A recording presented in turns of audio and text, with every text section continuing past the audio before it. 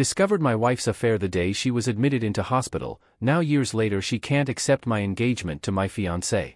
If ever there was a prize for the most horrible way to learn of your significant other's affair, I would probably win it and be in its Hall of Fame. Like so many people in this sub, I suddenly found myself as a member of a club that nobody ever wants to be part of. I will never forget the sound of my ex-sister-in-law's voice as she kept saying, I'm sorry, over and over on the phone while I drove home from a week-long business trip. I was confused and had absolutely no idea what she meant, but only after I managed to calm her down somewhat did she inform me that my wife was in hospital and that I needed to hurry home. My mind went into overdrive as I tried to get more information as well as not crash while I began speeding to get there faster. The only thing she told me is that it was an assault, then cut the call and wouldn't answer when I tried to call her again. A bit of background. My ex and I met in our mid-20s. It was through a mutual friend at a barbecue. At first she seemed almost too good to be true. Not only was she incredibly beautiful, but she was also shy and introverted. It took a while for us to officially date, but once it happened I was over the moon. When we first tried to get intimate she suddenly started crying. Should have taken this as a bad sign. I freaked out and thought it was something I did, but she apologized the next day and told me she was triggered. As it turns out, 2 years before meeting me she was in a long-term relationship and a guy that was abusive both emotionally, physically as well as mentally. He would degrade her during their moments of intimacy then apologize afterward. She had a flashback but reassured me it had nothing to do with me, so we took things slow as she was still in therapy. It was tough, but because I loved her I believed once we got over this it would make our relationship stronger, and for a while it honestly appeared that way. Fast forward another year and we'd gotten engaged. First-time intimacy also happened during this stage. I was fortunate enough to be able to buy a house for us courtesy of inheritance from my late uncle. Things were going great and I half-seriously suggested we plant a peach tree, important for later on, to signify new beginnings, and she was all for it. We were wedded not long after that and quite frankly it was absolutely amazing. Of course we had our normal ups and downs like every married couple, but I considered us more lucky because she always made it a point to never go to bed upset with each other, and she would always point out gently if I did anything to upset her. Sometime later life basically happened and I was promoted at my job. It meant more pay, but it also meant I would be traveling more for work conferences and business meetings. I noticed she had been getting down a lot more and wasn't being as intimate as before. She would keep her phone close to her and even stopped gently addressing things that upset her. I tried to talk to her about it, but she assured me that she was fine and this was a phase she was going through, and having no reason to not trust her I let it go. She would sometimes go to her sister's place and spend the night telling me she just needed a bit of girl time with her sister. The day I got that fateful phone call was the day she was meant to be keeping her sister company again. I remember rushing into the hospital barely breathing and frantically asking about my wife when world's most understanding and patient police officer sat me down to explain what happened. He told me he was a friend of my SIL and he happened to respond to a domestic disturbance call. He arrived on the scene to find a couple fighting. The supposed boyfriend was on top of the female punching her and she was screaming trying to scratch him. This didn't make any sense to me because 1, this had nothing to do with my wife because we're married, and 2, literally everyone who knew my wife knew she wouldn't do that. He gave me a knowing look and placed his hand on my shoulder, then told me to be very calm because said girlfriend was actually my wife. If it weren't for the severity of the situation I would have laughed in his face, but something in the way he said everything made me believe him. I then was ushered in by a nurse to see my wife, and what greeted me to this day I still can hardly find the words to describe it. I just stood there for what seemed like an eternity. Then a doctor came in and explained her injuries to me. The jaw was slightly fractured, her left eye was completely swollen shut and had massive bruising covering half of her face as well as 3 broken ribs. Then the doctor dropped another bomb and told me she was pregnant. I still couldn't understand how this happened. Then I caught sight of her sister. She at first tried to avoid me, but at the persuasion of her police officer friend she told her what she knew. It turns out my wife's ex had gotten in contact with her 5 months ago. He was doing this redemption pyramid step thing where he would apologize to people he has wronged in order to clear his karma. Anyone else BS meter going crazy right now. They began talking more, then he convinced her to meet up for coffee and show her he was a changed man. Obviously old feelings resurfaced, coupled with the fact that he appeared changed now. It soon developed into an emotional affair. My wife approached her sister for advice, who told her to take things slow and just get it out of her system if she needed to, which then led to a physical affair 3 months later. She actually told my wife that she should at least make peace with her ex in whatever form it may be, and even offered to cover for my wife once in a while.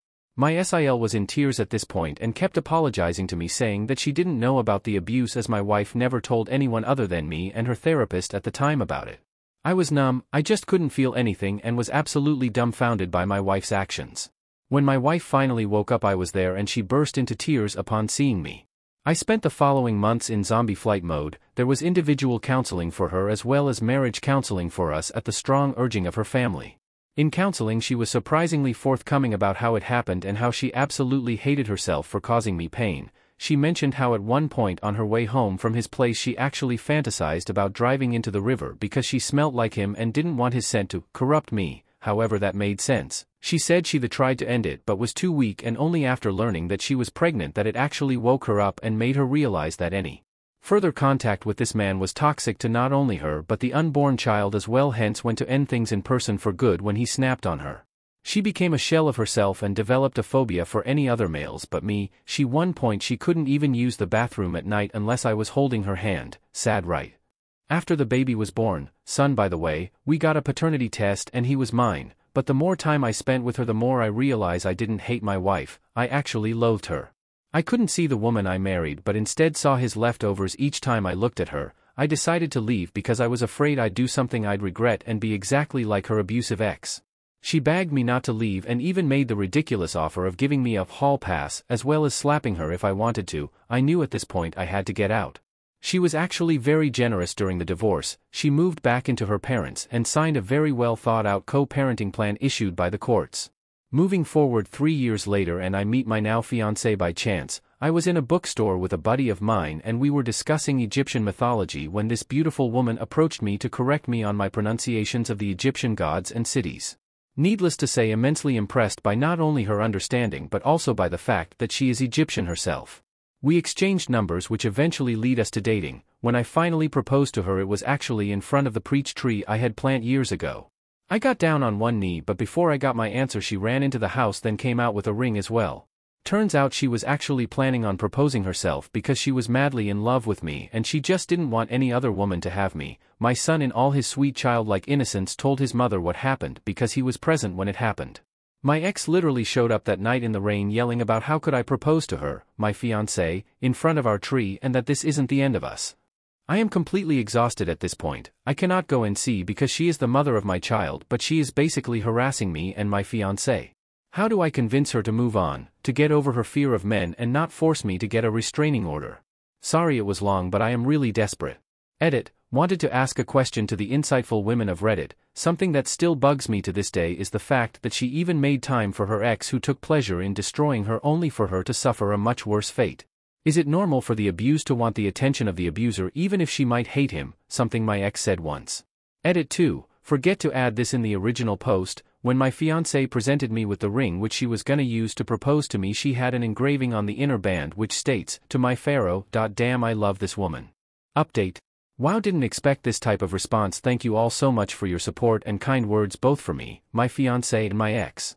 It's sad that my situation with my ex and her abusive past isn't as uncommon as I thought. Reading some of your similar cases really makes one almost lose hope but glad to see some people have recovered from them. Now for what has happened since my first post. First off, a big thank you to user Mama22045 for your simple yet amazing advice, saved us a lot of trouble. Now on to what has happened so far. Since my last post my son's birthday was coming up and he told us he wanted to have a camp night for it. Now I must explain, the boy absolutely loves the outdoors. Everything from camping to hiking to even playing in rivers are his favorite, and obviously due to the ongoing situation we cannot go to our usual spots, so I offered my backyard for it. Another request he had was for my ex to sleep over as well. He wanted to imitate a scene from one of his kid adventure shows where both parents are sitting on either of the child and all three are roasting marshmallows on the campfire.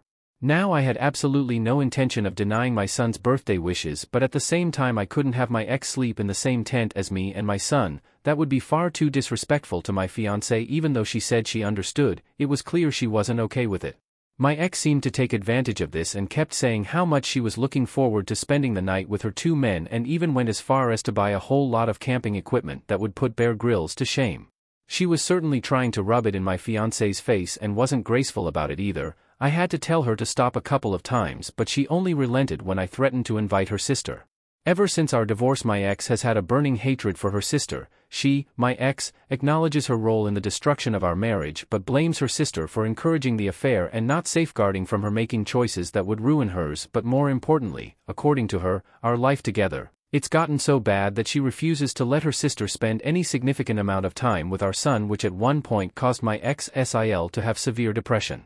My ex-SIL has been trying for years to reconcile with her sister, but it just seems to get worse as time goes on. A Redditor, Mama22045, offered me a simple and effective solution. She suggested I go out and purchase a multi-room tent, that way my fiancé could be included. I wasted no time and immediately went out to get one. Of course my ex wasn't too happy about that but was glad to be under the same roof as me. During the birthday celebration my son was on cloud 9. He ran around the yard and pretended he was a great explorer discovering a new land. When evening came I made the fire and my ex provided the marshmallows. He excitingly sat between us and started roasting his marshmallow alongside us. What I didn't expect was after we were done taking pictures and making s'mores, he handed my fiancée a stick and a marshmallow as well and sat next to her to make his second s'more.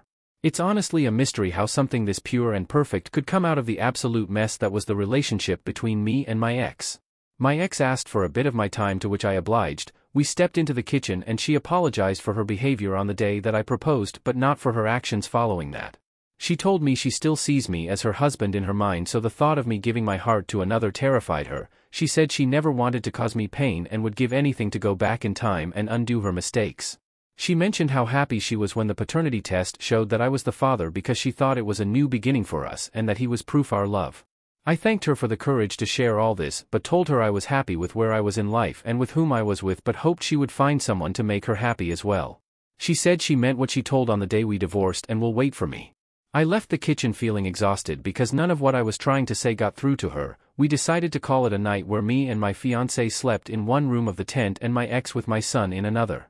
All in all, a good birthday for my son, but not so good night for me. That's things so far, and promise to update if anything major happens.